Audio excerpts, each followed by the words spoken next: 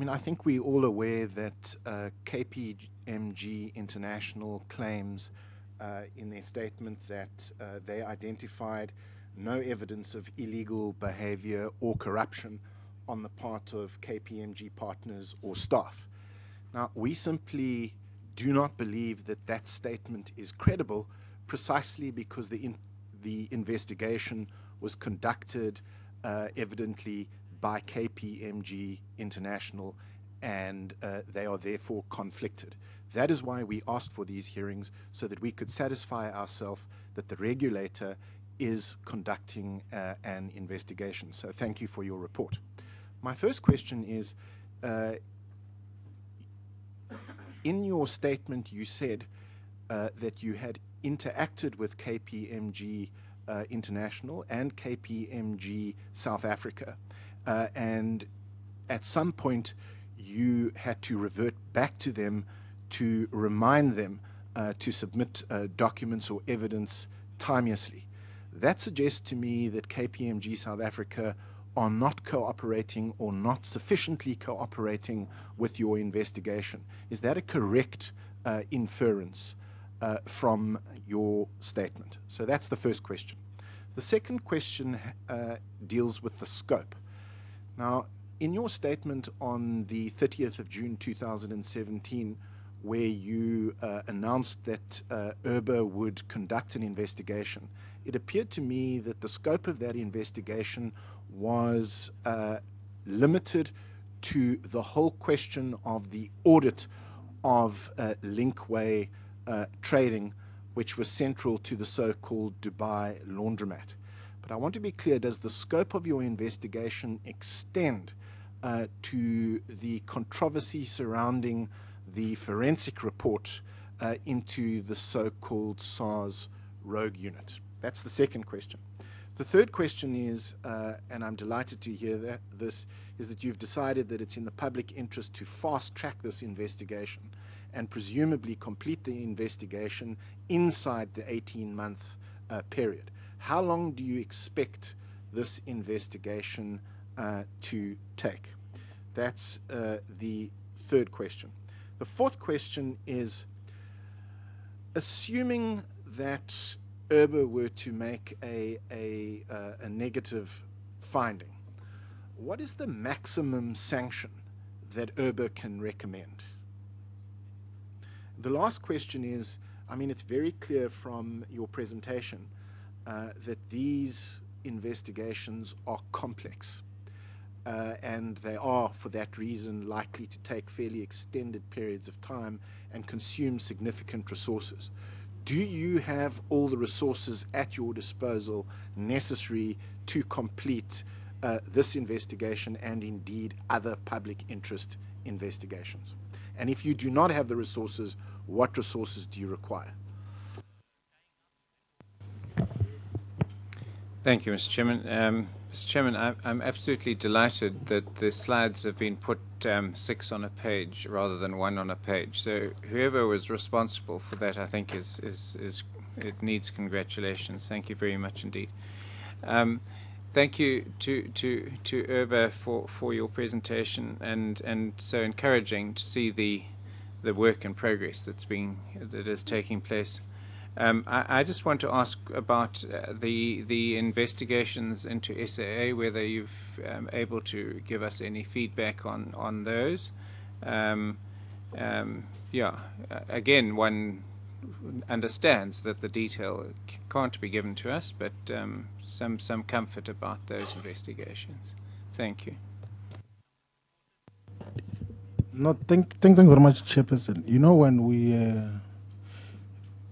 I think 2014 and 2015, when we made substantial submissions around financial crimes in South Africa, more so around the illicit financial flows, we pointed to the fact that most of these so-called auditing firms are collaborators in the huge financial crimes that occur in South Africa. They actually legitimate them in many instances. And we actually made a call, actually, as part of our submission to to the committees that we made submissions to the Davis Tax Committee, to every platform, which say that part of the things that we need to do is to look broadly into the conduct of these auditing firms that legitimate crimes. We have written to IRBA on many occasions. Now, recently, even around the Transnet issue, to say, let's look at the auditors there on legitimating the huge crimes that have occurred there. And I'm interested in knowing as to what are the instances upon which IRBA has ever acted on any of these professional bodies for misconduct. Like, can we be given examples if you have ever acted on any of these professional bodies? Because if you have never done that anyway, I think that you are part of the lawlessness. Like, you're part of the fact that there is no law in that area. The auditors can do as they wish, and they legitimate wrongful doings and crime, like huge financial crimes that occur. Who have you ever acted on?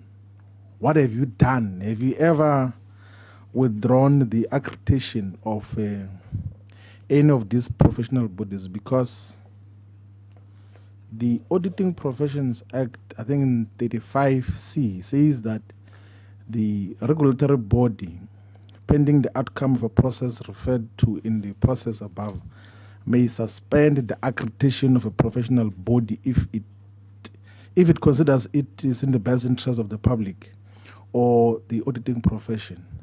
I think that is beyond doubt now that the misconduct of KPMG requires the application of Section 35C, that you should terminate the accreditation of KPMG because it's in the interest of the public. Like, there is a necessary and solid outcry on the misconduct of these accomplices of criminal activities by KPMG. And of course that there will be a lot of issues that will be raised, which are always raised to delay enforcement of laws that is still under investigations. But I think that there's prima facie and adequate evidence that IRBA must put into effect Section 35C of the Auditing Professions Act, so that we protect the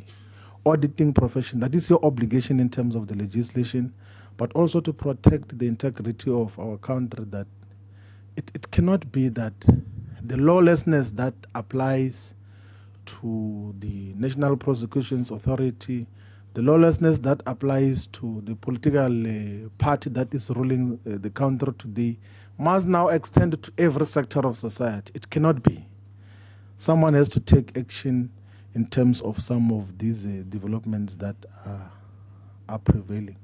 So let's deal with that. Can you give us examples of the instances that you have acted before, and whether we should not look into a stricter application of Section 35C of the APA in this instance? Because if we tiptoe around KPMG, then we must know that it's the end of it.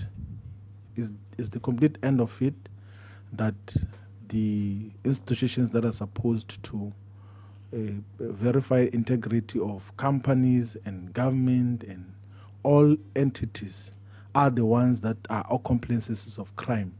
We cannot allow that to be the case, because we might as well dissolve this country and live as an, or dissolve government and everything as and live as an when we wish, and without not doing anything.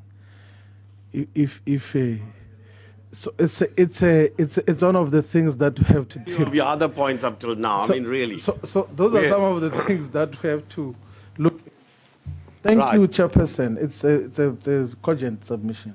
That's what you say. It's not for you to decide whether it's cogent. I'm saying I'm brilliant, you know. Who cares? I mean, when I'm 5 years old, my son might say that, but when he's 15 and he says that, I say, hey, boy, it's not for you to say it. Right, okay, Mr. Lees.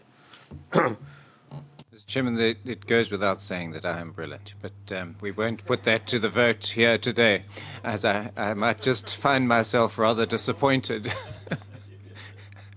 Mr. Chairman, I just, you know, I asked questions, and perhaps the URBA aren't fully briefed about what exactly. But I'm really concerned about the audit, last year's annual report of SAA, where the auditors accepted that they were a going concern when quite clearly they weren't. And so I had asked URBA to investigate whether, in fact, there was any delinquency on the part of the auditors, PwC and others, in accepting the going concern assumption, because it seemed clear to me and to many others that SAA, even at that point in September last year or August last year, was not a going concern, and quite clearly the history has proven that to be the case. But obviously one can't look at history to assess whether the assumption was correct or not. So, and there might be another issue with the auditors of SAA as well that wasn't raised by me. Anybody else wants to ask? Welcome, Charles de Beer, our wonderful chairperson from the NCOP side. I know Floyd won't agree, but nevertheless, I think that about you. So what is the basis of the NCOP participating? I don't want to disagree. I want to be told what is the basis of the NCOP participating in this process. No, the way it works, Floyd, you know, you're the rules committee guy.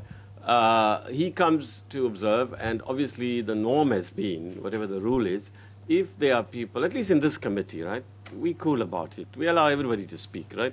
Never mind that people attack us for being autocratic and neo-Stalinist. They don't use that word. But it's the only committee I know anywhere in the world where up till the day before you vote on a bill, you have a right of say.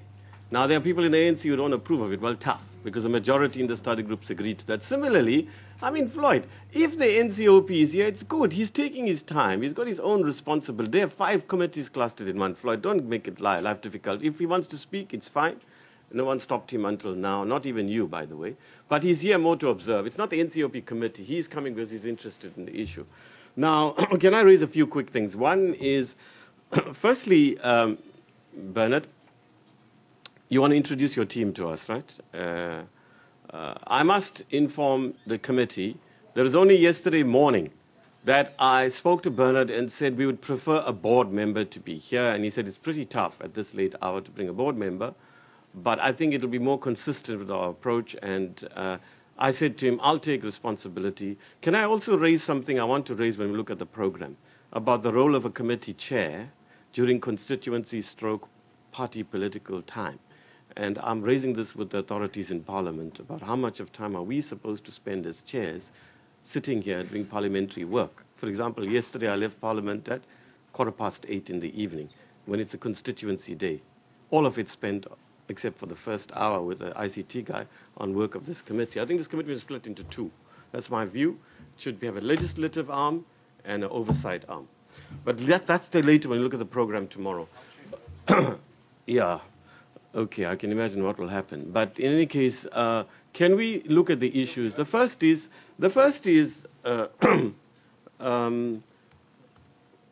it possible that when you finish this process, right, you might want to propose amendments to the law, right? Is that a possibility? Secondly, I do want to agree with Floyd. Of course, Floyd, you know, is trying to make a point, me sort of thing. We did this. He's right. He raised it first. But it is correct what he says, that he had raised it very much at the outset that, look, these 4 companies, the big 4, are complicit in this. All right, fine. Well, you are, by the way, have no speaking rights. Peace was here 6 minutes late. You are here 35 minutes late. So, by the way, members need to know we're sitting here till 5:30 p.m. with a half-an-hour break. And then comrades from the study group need to know we're here till 7:30 p.m. Right. Having said that, can we just raise a few quick things? One is the legislative amendment. Secondly, I think, you know, Floyd, to be fair to you, it's on our agenda. But we've been focusing primarily on what action are the police going to take. That was a shift from all the committee chairs. We said, look, we can discuss till the cows come home, as it were. If the police and the NPA are not acting against these people, It's really just an abstract. But what I think, Floyd, we should do, now can you please note this, Teboho? We should, the next time we sit on illicit financial flows, I think we should invite the companies. I think he's right. We did agree on it, but it's just not been able to slide in. So, you know, I want to agree with everything he says apart from the last third, right?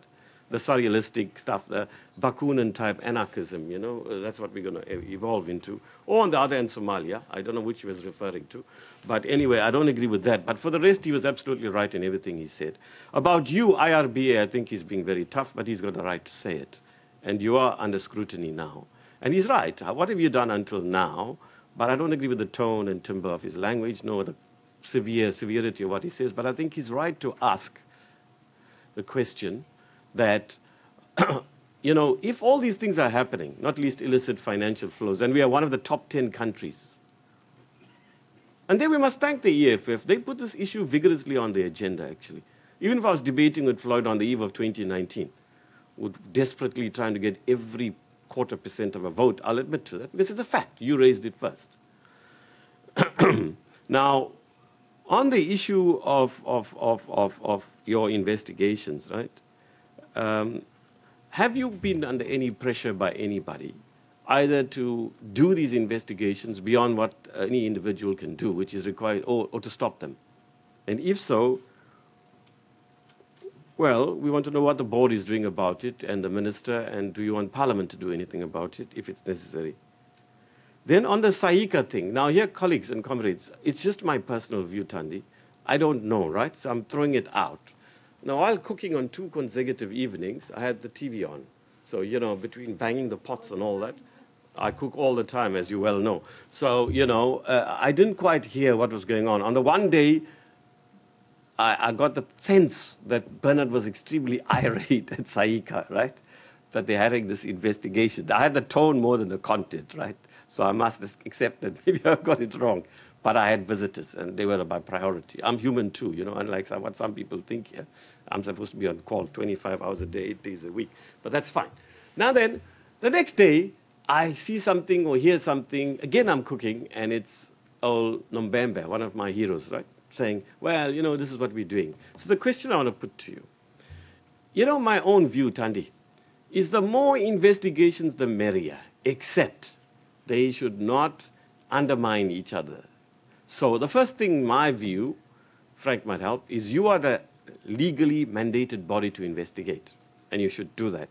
Now, Saika is also a professional body of auditors, right? So is there no way, you said you met, is there no way both of you can meet and they acknowledge that you are the primary organization and the outcomes that you come to are some things that Parliament and the Minister and the Executive have to apply their mind to primarily? So that they do their work, you just define your respective areas of work, it's complementary, and then what they do is, I don't know if you can do this, Frank, this is just an idea, that what happens then is you finish your report, right? So when you finish your report, when they do their report, they also take into account of what you said.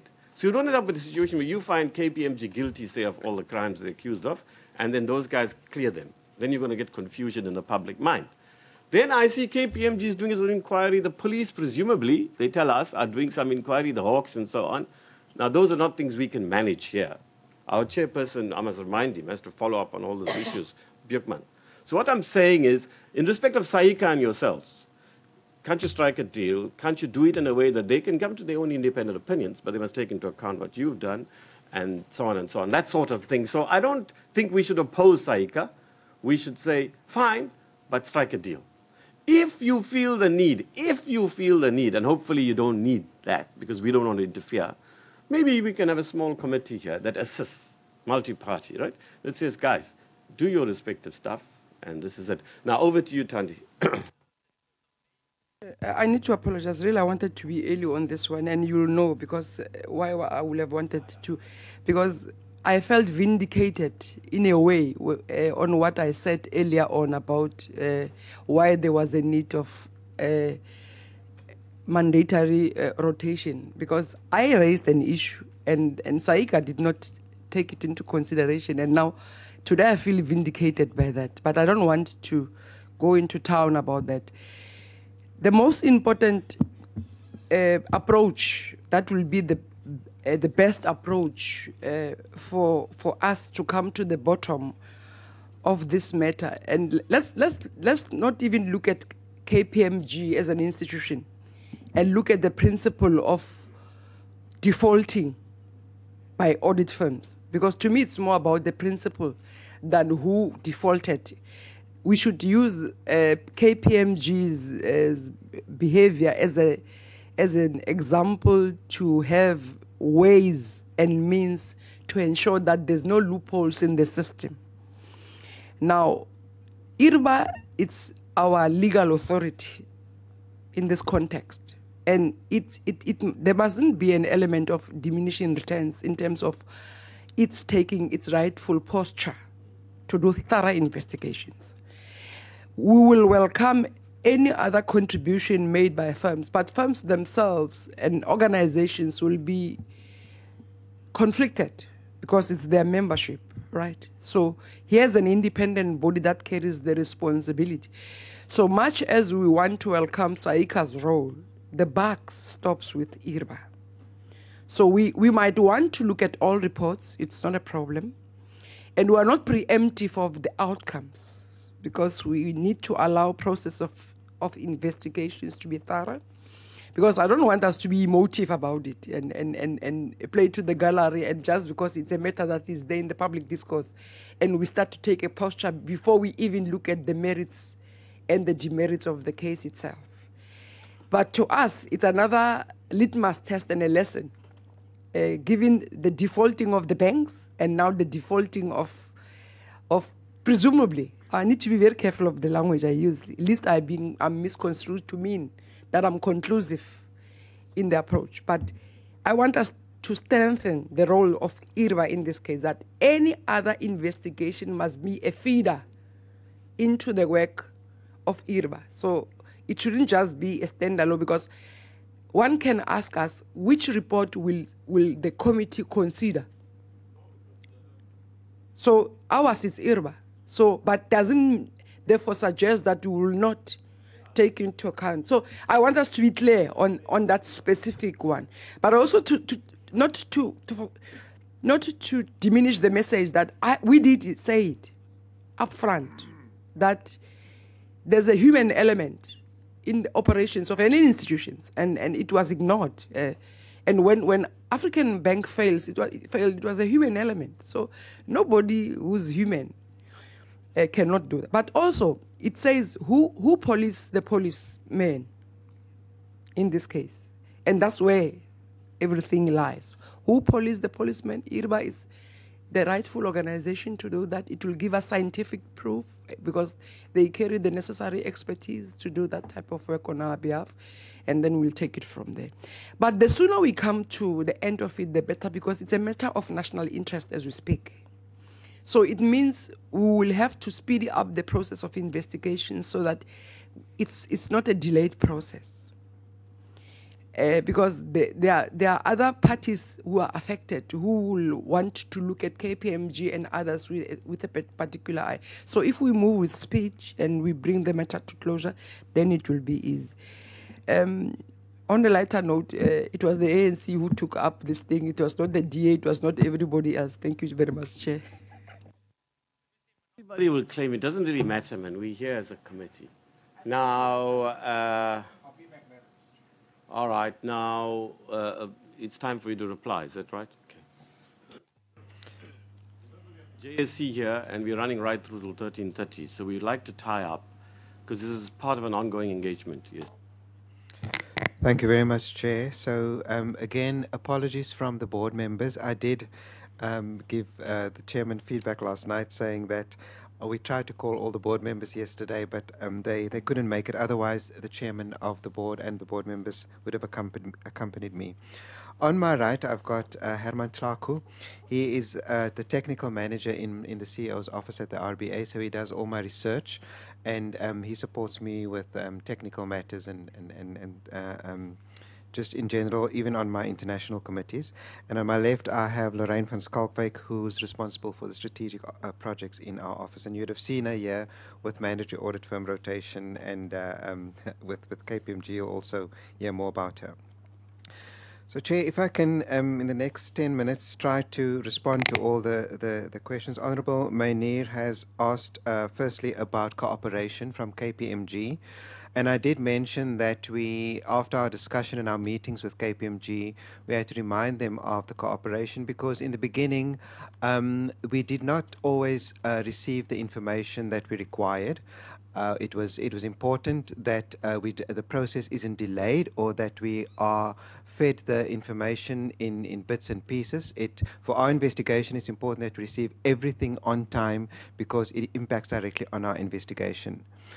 After we have met with the leadership, the local leadership and the international leadership, they have given us the commitment that they will cooperate, that they will supply us with all the information.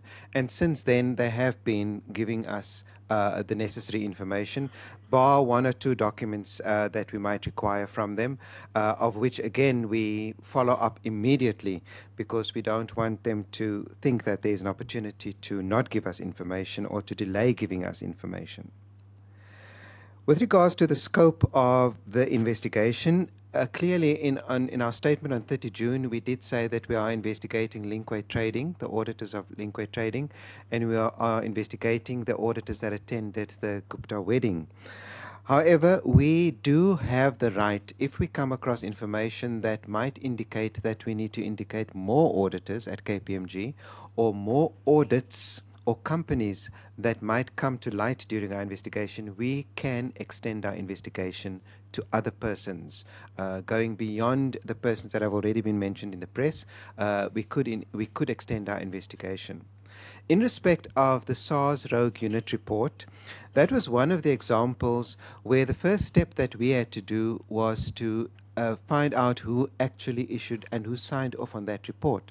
It was a forensic report, and at the time... We're going to come at those live visuals where the IRB, that's the Independent Regulatory Board for Auditors, is appearing in Parliament before the Standing Committee on Finance regarding the KPMG matter and Deloitte matter, amongst other issues on the agenda.